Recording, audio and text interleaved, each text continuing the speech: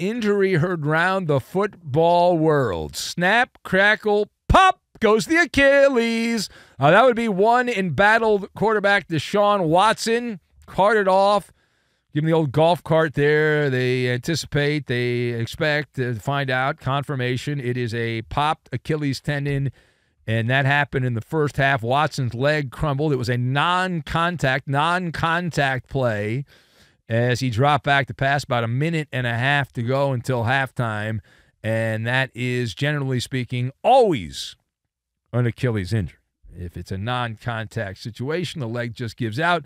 As he planted, Watson's calf appeared to quiver before that's it, and he dropped to the turf. Watson, his third season with the Browns, likely over, and his career in Ohio is being talked about that this is also over. So I want to start with that, then we'll get to the Komodo dragon in the room. Let us discuss the question. Has Deshaun Watson played his final snap in a regular season game for the Browns? So I've got 4-star general, lifetime membership, and John Lennon. And we will combine all of these things together, and we are going to make the Baba Ganoush is what we're going to make. We haven't made that in a while, so we'll make the Baba Ganoush. Now, first of all, to answer the question, has Watson played his final game? What should happen is yes. But the answer to the question is he will play again for the Browns. So I'm shaking my head no. He has not played his final game for the Browns. This is the kind of goblin that follows you around. You understand what I'm saying? Like, this is a haunting situation. This is a poltergeist, the Deshaun Watson poltergeist situation. Watson, he's not going to be playing for this foreseeable future. Because if you look at the timeline for an Achilles injury, generally speaking, it is a year from injury, operation, and then you come back, and here we are. If you look at the calendar here, we're in late October. And so you say, okay, so a year from now, but that means Watson has to ramp back up at that point, and who knows if there's any setbacks. So the Browns are going to have somebody else play quarterback now, Jameis Winston, although he didn't play in this game for reasons that we'll get to in a second. But he did make some news anyway. So the point is Watson's going to be out for at least a year. So for the rest of this year, forget about it. And the first 2 months of next year, he's also out. But in terms of the contract, it doesn't change, right? Cutting Watson now would create $172 million in dead money. Now, I am a salary cap truther. But the reason I'm a salary cap truther is because most contracts are not fully guaranteed. In fact, the only one that is fully guaranteed is Deshaun Watson. And so if it's not fully guaranteed, it's Fugazi or Fugazi, depending how you say it. But the point is, with Watson's contract being fully guaranteed, there's no wiggle room. That's why it's different than all other contracts. Now, even if they released him in 2025 and they said, okay, we're going to release Watson, you know how that post-June 1st date where you can release players and supposedly save money, that would still result in a $118.9 million charge of dead money. He also has a no-trade clause. So you say, okay, well, what about if they wait a little bit? What if they say, we'll wait another year? Well, he's owed $92 million combined in 2025 and 2026. Watson must be tough.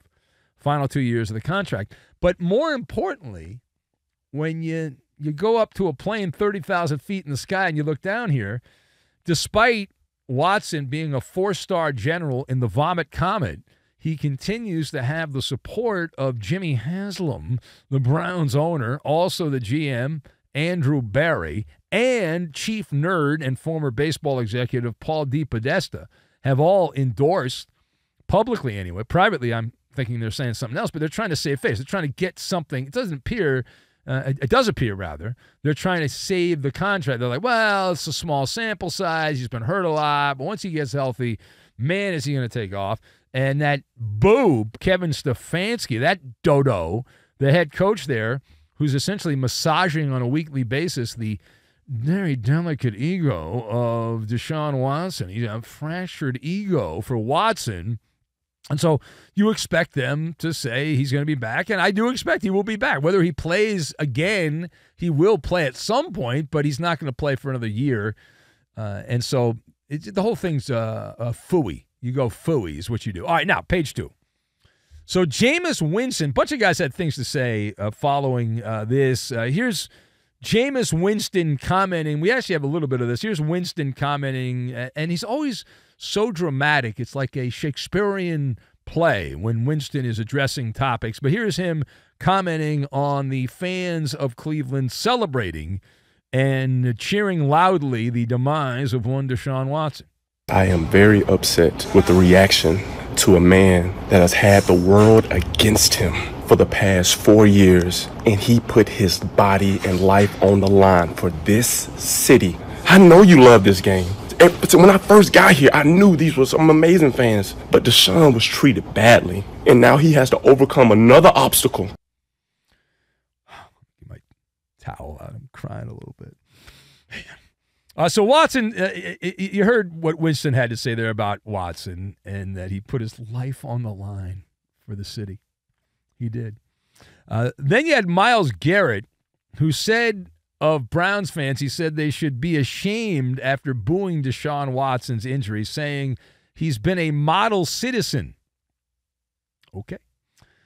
Is that how you see it? And that's just the tip of the spear. There's plenty of others that we just chose these two randomly, Jameis Winston and also Myles Garrett, upset with the Browns fans. So is that how I see it? I mean, how about N+0? No way. I understand the mindset. You've got to defend your teammate, and you're part of this fraternal order in the NFL. I understand that. But spoiler alert, the fan, you don't understand what it's like to be a fan. You're a player. You don't get the fan. You don't understand the fan. You never will, because you're not a real fan. You're a player. You're an employee. It's different, right? You're on the stage. You're not in the crowd. Just like the players like to talk about the man in the arena.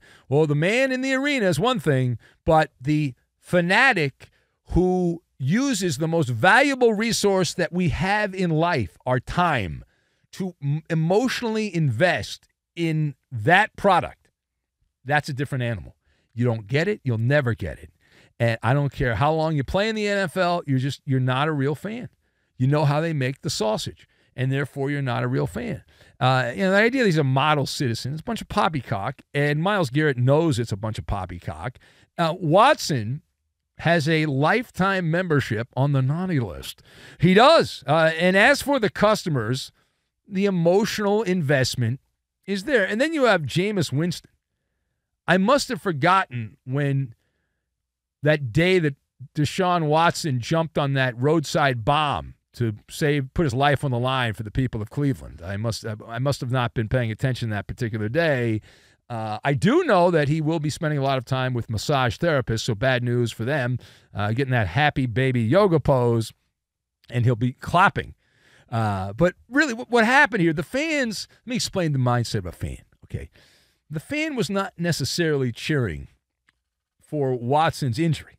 They were celebrating the decision that had been made for the team to bench Deshaun Watson. Say what? Yeah. Anybody but Deshaun was the mindset. And the reason the fans were cheering, Watson should have been benched weeks ago. This is on Kevin Stefanski. This is on Cleveland Browns ownership. If you had done the right thing and said, I don't care how much we're paying Watson, this guy is a lost leader, he can't play, we're going to bench him. Just do the right thing. Then this wouldn't have happened. This is on Kevin Stefanski, the head coach.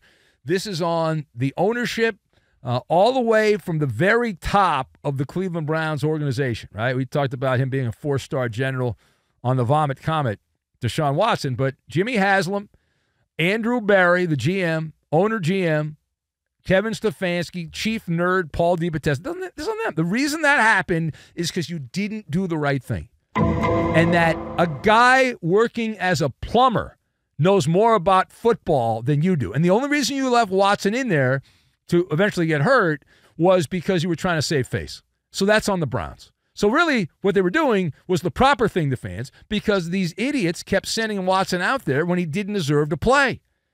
So that's what happened. And that's it. And even if there were Watson's the most booable person in all of sport right now. You can boo him. It's okay. You're allowed to boo. Boo, boo, boo, boo, boo, boo, boo. Boo, boo, boo. Yeah, boo. All right, come on. It's like this is some kind of terrible, tragic. No, it's not. He's paid. He'll fine. He'll recover. He'll be all right. It's going to be a lot of pain and agony. The Achilles injury is a very painful injury. But he'll be back at some point, and he'll throw more interceptions and lead the Browns to 10 points in more games. That'll happen. All right, now, final thought. We have another quarterback snafu. We head to Jersey, where Saquon Barkley was the headline. He had 176 yards. Big-time performance, pair of touchdowns. The Eagles get the sweet taste of victory, and Barkley gets a giant plate of revenge against his former team. But that's not the story. The quarterback benched is the story here, with Malik Neighbors out and out there running around. Neighbors said, he had the money quote, he ripped his quarterback, Daniel Jones, for not getting him the ball in this game as he returned. He said, watch the target tape.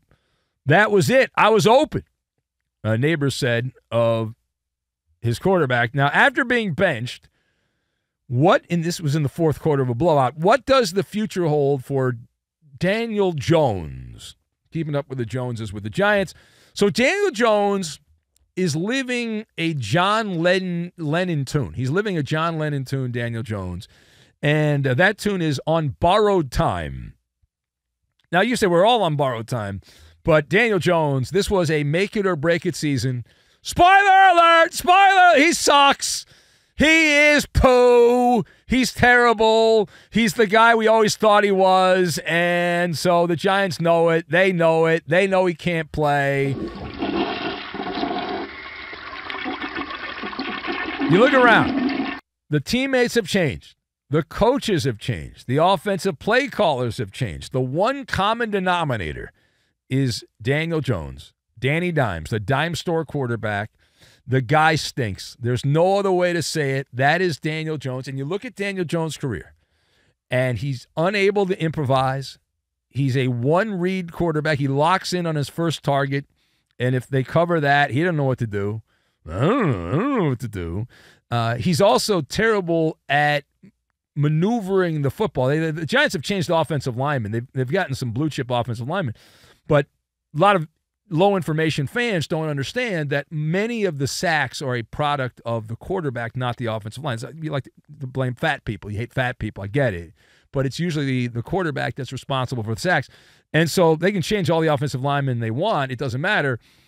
He's just harebrained, right? And he's a rabbit in the headlights is Daniel Jones. And he's going to take Brian Dable with him. Dable will be out of work. He'll be fired. He'll be the offensive coordinator for the Patriots next year or somewhere else.